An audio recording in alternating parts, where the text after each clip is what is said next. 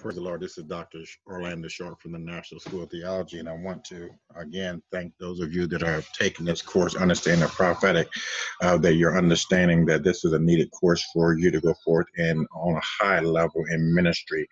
I believe that again, that this course again, I would put it above many. I really would. Course is a necessity. And again, if you're enjoying this course, again, just let me know. Give me a shout out. Give me a text if you're enjoying this video, this media. Just let me know. Just say, Dr. Short, I enjoy the teaching. Just let me know and give me a word of encouragement. I need it as well. I walk in the prophetic, but hey, every prophetic person needs encouragement. We never outgrow encouragement. Now, what I want to start off today, this is our second video on this Easter Sunday morning. So this is our second one that we're doing for this course. And I want to talk with you a little bit about time.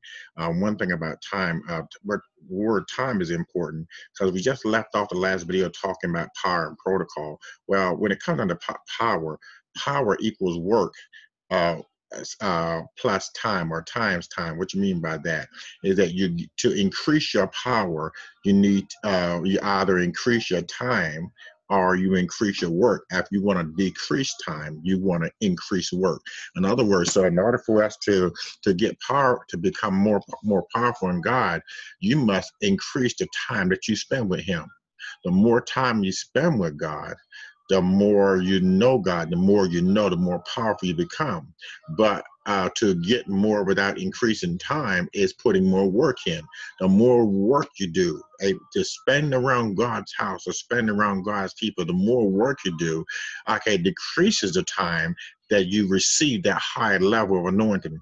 So for some people, it takes them years to get to that high level of anointing.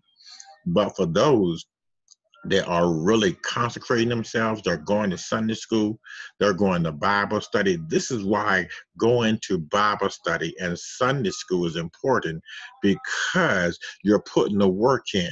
The more work you put in, it diminishes the time that God allows the anointing to come into your life.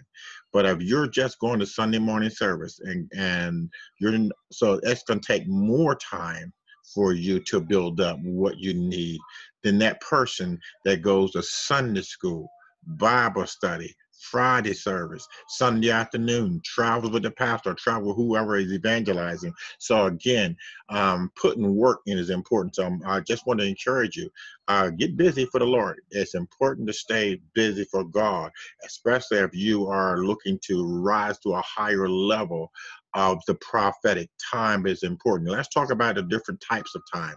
Now, there is the wrong time, there's the right time, there's a set time, there's due time, there's out of time, there's ahead of time, there's behind time, there's the right on time, and then there's also seasons. We also talk about seasons. I want to talk about a few of those things. And being a prophet, you must understand when is the right time, because even though God may give you something, what is the right time for that what He gave you to come forth? So just because you are hearing from God, that does not mean that God meant for you to release that what you hear. Their releasing again takes direction from God. You need to hear what He's given you, and you need to hear also the release time. So again, so make sure you understand that things must be done at a right time. That was a wrong time. Again, so anything, if it's not right, it's wrong. It's just the opposite. If it's just not right, it's wrong. There's no in the middle. If you're not right, you're just plain wrong. You wasn't almost. This is not horseshoes. You cannot be prophesying, well, I almost got it right. No, if it wasn't right, it's just plain wrong. So in the prophetic, that we are not playing horseshoes. You're either right or you're wrong. There's a set time. There's a time that God has for many things to be performed, to come to pass, and we need, again, that means waiting on God. Due time. Again, due time is when you not necessarily know the exact time, but you understand by faith that it will take place when it needs to take place. This is due time. Out of due time. Again, when something is out of due time, this is only a play of words. It's only a play of words. This is mostly many times used when a person is really impatient, and they're trying to force something to happen that God has due time on. When we're not really willing to be patient and allow this thing to take place in due time, and when God has not given you specific time. So out of due time is you trying to rush something before the time. Now, ahead of time, again, that is pretty much what we're talking about. Out of due time and ahead of time is practically the same thing. Here, ahead of time is trying to force something, force the hand of God. Make sure, as a prophet, you're not trying to force the hand of God in somebody's life. Yes, God said He's going to bless them, but He didn't say today. Many times, as a prophet, you have to make sure that you don't add or take away from God's word. God said He's going to bless certain people. You cannot say, I see God blessing you Monday. You cannot say, I see God blessing you Friday. God said that He was going to bless them. You added the part that He was going to do it Monday. You added the part that He was going to do it Friday. Even when you're to hear the recipient of a prophecy, make sure that if that person is prophesying to you, make sure that what they're saying is exactly what they're hearing. Because many times people like to add to God. They get excited and they get emotional. This is why prophets should never be emotional. They need to make sure that they are speaking only what they hear, only what God is sharing with them. And so, and right on time is nothing more than, as we said a while ago, right on time is nothing more than the fact that God's fulfilling what you need just when you need it most. And understanding seasons. Seasons is not just a particular time. It's a period in which God allows various things to happen. We understand that there are seasons when it comes down to the weather and all that. We have a winter, spring, a summer, and a fall. And likewise, there are various seasons in our Christian walk. Let me read Colossians 4, the 4th chapter, and the 5th verse. Walk in wisdom towards them that are without, redeeming the time. This is dealing with season. Let me read just a little bit more here. I'm reading Acts, the 3rd chapter. Man that sat in the gate called Beautiful. Peter and John came to the gate. This man asked if they had any money. They said silver and gold have we none, but then we know the rest of the story, that they went on and, such as I have we give unto thee. But what we get out of this is understanding season. This was this man's season to be blessed. I'm quite sure that this was not the first time this man was prayed for. But so therefore, we cannot conclude that this was the first time that somebody anointed prayed for him. I'm not going to be supercilious into believing that this was the first time anybody of faith had prayed for him. But there are certain miracles that will not take place until a specific time. This is due season. And so there are certain seasons of healing. There are certain seasons for multiple things that take place in the kingdom of God. The kingdom of God has various seasons for it, and a prophet is the one that announces the seasons. A prophet is the one that announces seasons. So again, this is why we need seasons, prophets in the church. If you have a church and don't have a prophet, and that prophet is never announcing the season, that prophet again is not doing what God has called them to do. A prophet must be able to announce the seasons. And so let's move on. Another word that we want to share with you is gates. Gates are places of business, spiritual business. There are all kinds of gates in life today. In natural life, windows is a gate. Doors are gates. There are literal gates. In the body, there's the eye gate, the ear gate, the nose gate, the mouth gate. There's the hand gate. So there are all types of gates. Technology, there are gates. There's a television set, telephone, radios, computers. All these are gates. These gates give access. And so even when we talk about gates, we want to make sure that when we're as a prophet, that we understand what gate God is coming through, how the Holy Spirit is moving, what gate. Sometimes God has used the gate of the television. Sometimes there are millions of people that can tell you that that God healed them through a television program. God had healed many off the television. These are gates, telephone. And so I was called into the ministry over the telephone. Computer can be a gate. So therefore, as a prophet, everything that you touch, everything that's involved around you, you must keep sanctified. Your computer should not have porn.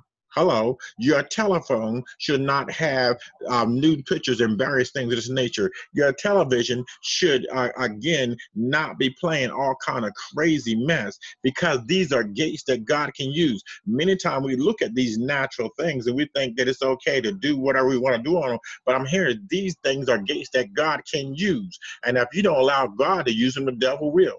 Amen. So you got to understand that even your body is gates. Your eyes are gates. So therefore, your eye being a gate, you don't want to be looking at everything. You don't want to be, as a man, you don't want to be looking at every tight skirt that walks past you. You need to close that eye gate. Your heart.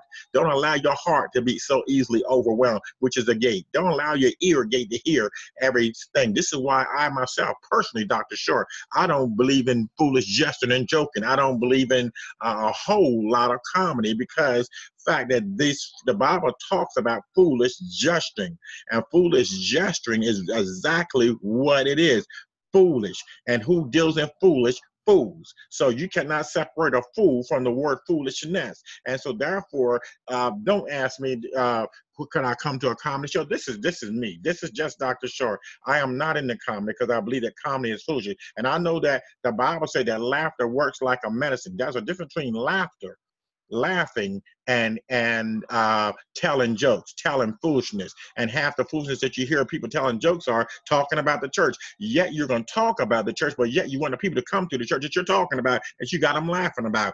That I believe that's a problem. I'm trying to think of the word now, but that's a little crazy to me. But let me move on. That's not what I'm trying to teach on right now, but even though it needs to be taught. Okay, so we want to talk about these various gates, and that these gates again are deep, and then there's other gates. There are gates in the earth, volcanoes, oceans, the sky. All of these are various gates, and that we need to understand. We must understand the gates of time. There are moments, are gates in Revelation, in minutes. Seconds are gates in minutes. Minutes are gates in hours. Hours are gates on our watches. Watches are gates to days. Days are weeks, and weeks are months, and months to years, years to decade, and so forth. You understand that. So therefore, the Bible said we must redeem the time. We read that scripture a while ago. Understanding that every second is crucial. The 1 second that you give to God, you can actually that 1 second that you give to God could be a second that somebody could be healed and delivered. So every moment that we spend with God is crucial. Every moment that you allow the devil to use you is important as well. As a prophet, you don't have no time to give to him. As Nehemiah was on the wall, he couldn't come. He didn't have time to come down. You must understand that you don't have time for foolishness. You don't have time. I don't have 2 hours to give to foolishness. I don't have 2 hours to give to a whole lot of craziness. Most of the people that's been around me for the most of my life will tell you they rarely ever heard me doing a whole lot of cutting up, playing, and being foolish. This is not what true apostles do. True apostles, the Bible says, be sober-minded. It's hard to claim being sober-minded when you're always joking and gesturing. I mean, you can come back with me, saints of God. Email me, text me, call me. Show me how you can be sober-minded and joking and gesturing at the same time. I just don't get it. I've seen a trend in the earth, and I wanna tear that wall down. That trend is not of God. We need to be teaching people God's word. They don't want to hear God's word, and what's happening now is that people are trying to bring the youth in and say, well, we need to do more things for youth. And I'm not gonna try to get the youth in to heaven by taking them through hell. Amen. The same religion, the same gospel, the same word that saved my grandmother, saved my mother, that saved me, that saved my kids is still working today. We don't have to change it. Why do we have the attitude as prophets and pastors that we need to change the gospel in order to get people in? We don't have to take them there. We're not going to tell them it's okay to have a little marijuana, to have a little wine. No, I believe a little leaven leaveth the whole lump, at what the word of God says. I'm not saying again that we cannot enjoy ourselves, because I enjoy myself, and every time I go to church, every time I indulge myself in God's word. But let's move on a little bit more. Understanding, we talked about the cosmological order of the kingdom, and so we're going to get ready to stop right here. If you have any questions and comments, please let me know. These are just audio and video tapes that we have. If someone just needs the audio version, I believe that we can separate the audio version from of the video version, and this is part of what to what we are hoping to be able to utilize to bring. I just want to bring one other little teaching into this video. For those that may miss the first audio, the purpose of prophecy is to edify, exhort, comfort. This is in 1 Corinthians 14:3. Convict and convince and convert. Convict, convince, and convert. Number 5, this is all in 1 Corinthians 4:3, that all may learn. This is a prophet. A prophet is a person that foretell or forthtell. F-O-R-E, foretell. This is a person that is predicting. They're speaking things that may come to pass. The F-O-R-T-H is a forthtelling, is a person that edifies, comforts, and exhorts for the purpose of convicting and convincing. Amen. So I hope you have that, because this will definitely be on your test. Amen. If you are watching this and you're not a part of the National School of Theology, what you waiting for? Go to the nationalschooloftheology.com. Go ahead and pay the registration. Get in on this course. Amen. It's not too late. Get in on this. We have other courses coming up. Understand the Anointing is coming right behind this one. Please check us out again on YouTube and on Facebook. Love you much. This is Dr. Short, again, from the National School of Theology. Be blessed.